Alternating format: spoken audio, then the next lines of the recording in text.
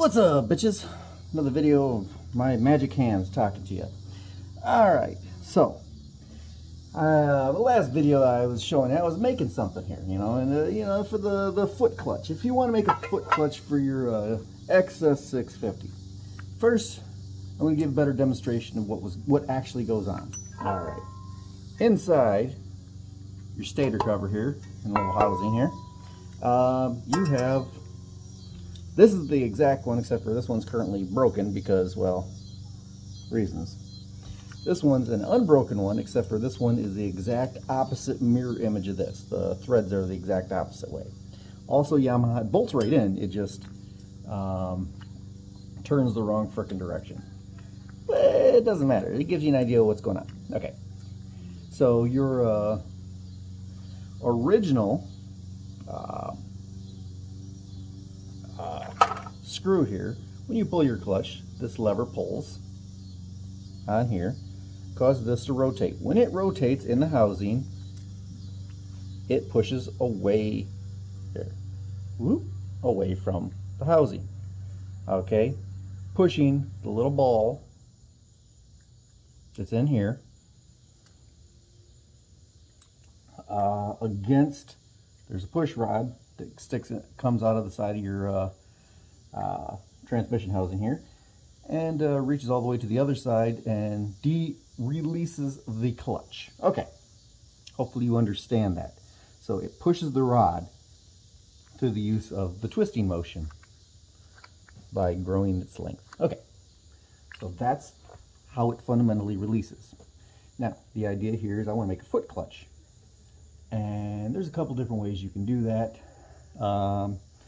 Here's how I'm choosing to do it. Now I took my stock one, and I thought, I don't want to fuck this up. I want to be able to return this thing back to stock if I ever want to someday. So I picked up an extra one. Now it does not have the adjuster screw. If you see in the original one, there is a nut right here, and this rod, this Phillips, actually it's probably JIS, but whatever, potato. You loosen the nut, and then this adjusts your preload pressure onto your clutch. Takes most of the slack out, and then you do fine point adjustments on the clutch cable up by the by your little with your little dick beater up there. Okay, now we're gonna set this off to the side because we don't need it. We're not really gonna look at that no more. This was the extra one I made, or I got. Now, did a couple things. Number one, I took the threads out of it. The originals have threads in there. Right, maybe you can focus. There's threads in that hole right there in the center. Okay, and here maybe it'll focus better now. Anyway, they're M8 8mm 1.25 thread pitch. Okay, now those are all fine and dandy and whatnot for the stock setup because they're threaded for that little, remember that little Phillips head bolt that screws in there, or it's a threaded rod, whatever. My idea was make this longer so that it sticks out of the housing. So normally all you see sticking out of here is just this little bit like that, and you take your little screwdriver, you pop off your little little chromy beauty cover thing here, and you make your adjustment, and you pop it back on. Nobody can see it. Okay. Well, what if that, instead of having that little beauty cover here, which I actually intend to punch a hole through the center of this for this whole thing, but that's a very minor thing, just drill a hole through a piece of sheet metal. I've modified this and recreated another piece for it. Now, my initial one worked, but it forced me to take this and one of these and then weld that together. Now just imagine how tight you gotta weld that thing and have any kind of strength, and then trying to file that down so that these threads work. Because why? It still has to go through the nylon from the inside, so it has to go all the way through and then screw in. Actually, I'll probably be better off doing this way and then go like this. So this housing had to be the correct, or this piece had to be to go through the housing through your cover. Hope this is making any kind of sense. And then it sticks out just a little tiny bit, or sticks out a couple inches. The idea there is, all I wanted was a rod that comes out of my thing here, that if I turn the rod,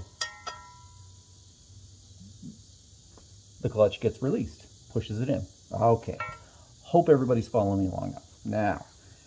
So first one was welded. yeah, reasons. It wasn't my best design. Second one, I remade this piece, except for this time. Sorry, I got cicadas in the background here because, you know, Tennessee and fucking bugs. They love the bugs here. Oh, by the way, I don't have a cameraman. I don't have camera setups. I'm using my fucking cell phone here. So, you know, you don't like it, yeah, piss off. You didn't have to watch my videos.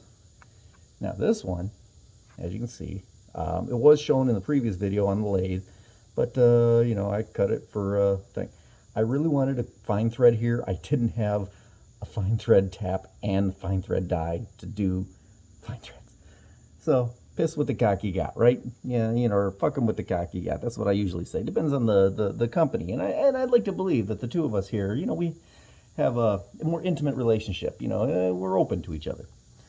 And then I took this, and as you can see, it is also way up in there, a little harder to see there.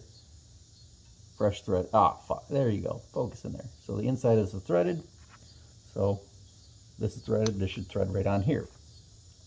Inside this piece, it's 8mm bored out, just hollow hole until the last little bit right here, which is threaded for a M8 125. I didn't really want to use SAE on any threads on this, but you know, whatever, it's what it is. So to put this in, goes in the back way, you know, shoot her up the back door like this.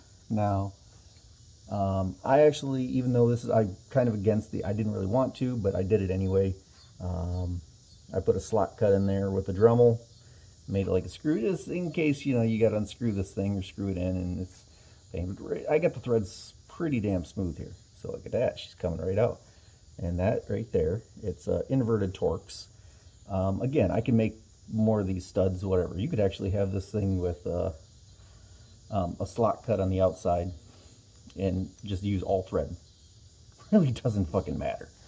I chose to do it the way I did it because I chose the way to do it the way I did it. Now, I'm going to screw this together like that. And we're lightly snugging it up, and suddenly we have a piece that works. It fits just fine. Now, what do I do with my housing? Now, this housing is broken, but it still kind of works. So, slide through, and whoop, she's right in there. I have a new one of these or another one coming.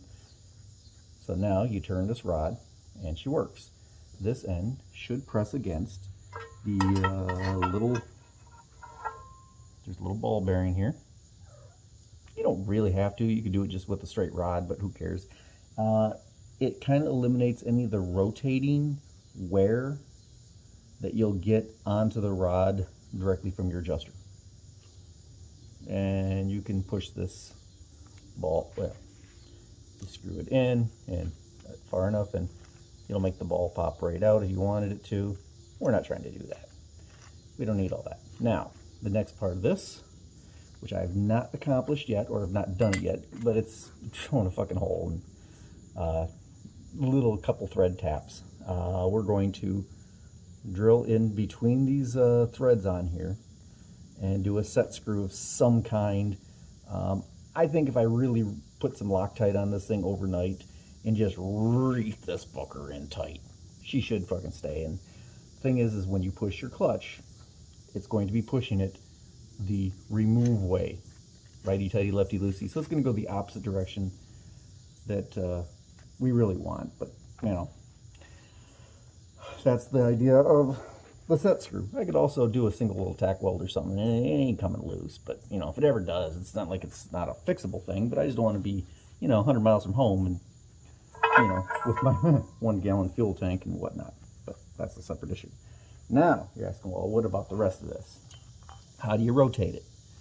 Well, and from the previous video, I showed you I made this. Now, you can use any fucking thing, really. But this right here will press fit onto it.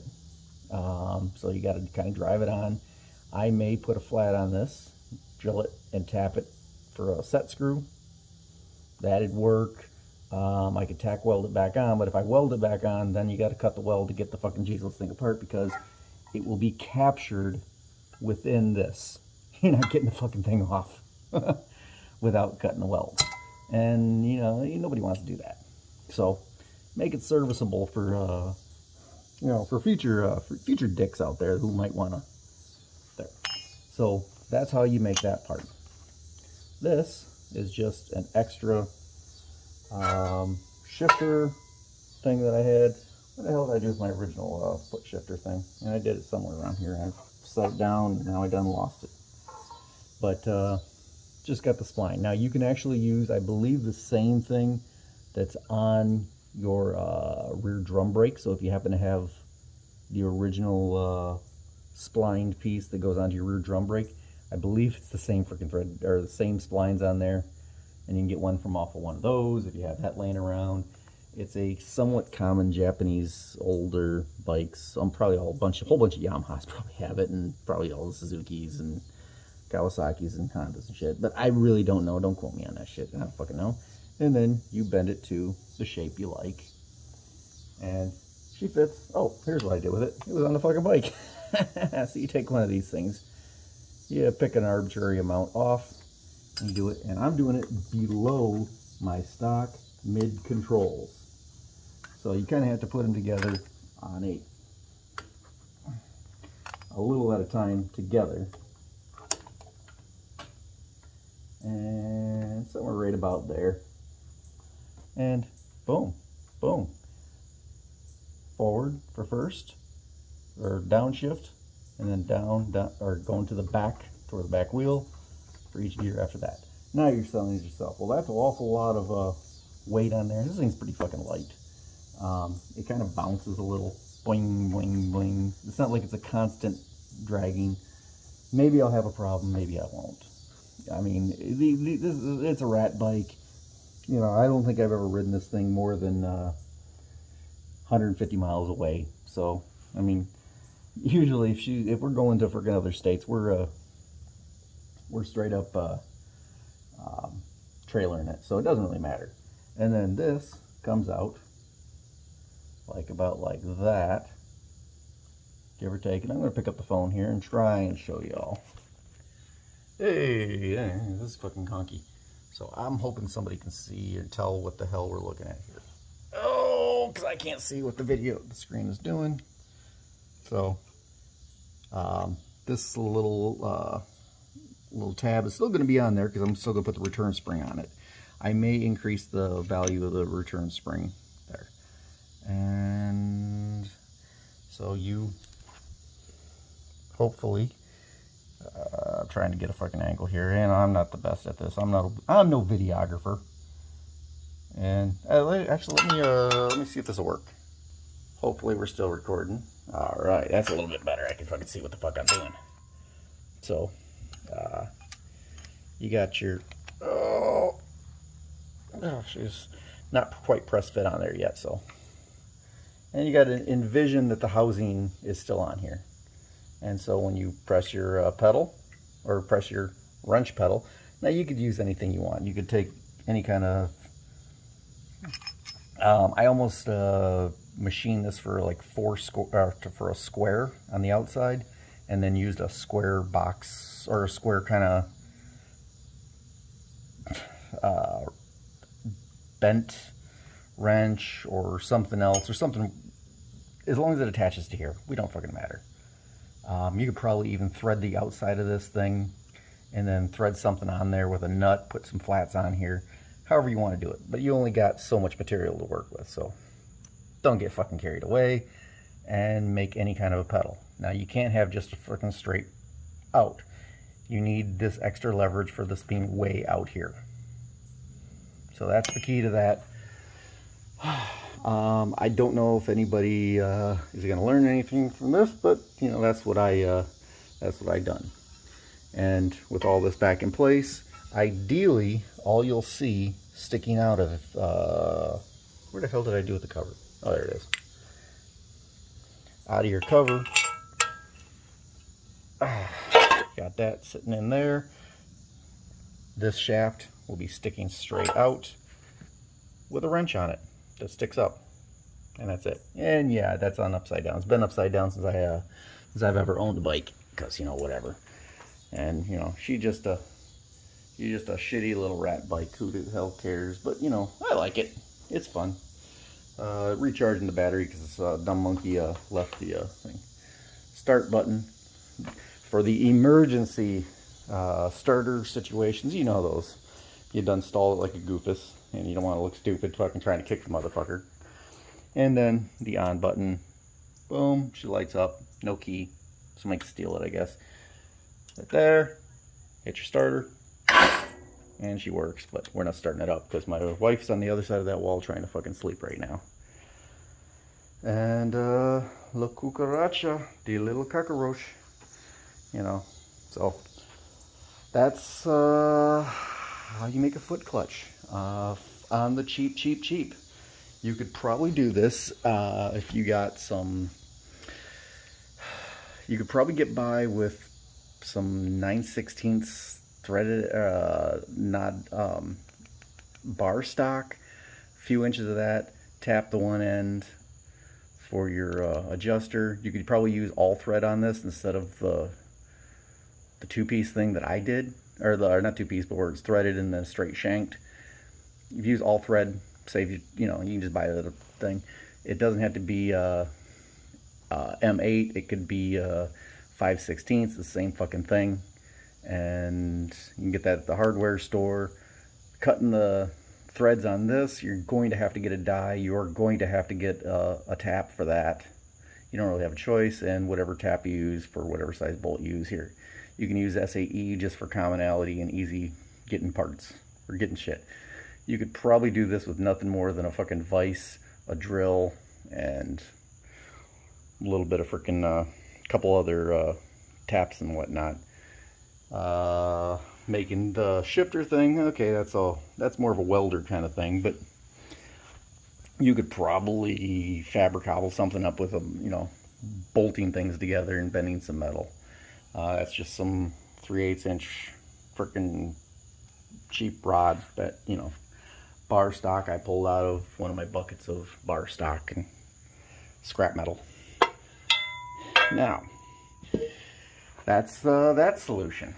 The next part we're talking here is this is another solution of the similar vein. This is a brake master cylinder. You know, usually meant to go on that side, but it doesn't fucking matter. It can't tell up or down. I mean, it's 2023. I mean, maybe it's a girl, maybe it's a boy. I don't know. It's got the little donger here, but you know, who knows? So that's going to be the master cylinder, and this is a future project. So we're gonna ride around this thing with just the foot clutch in the conventional thing, but we are switching and converting.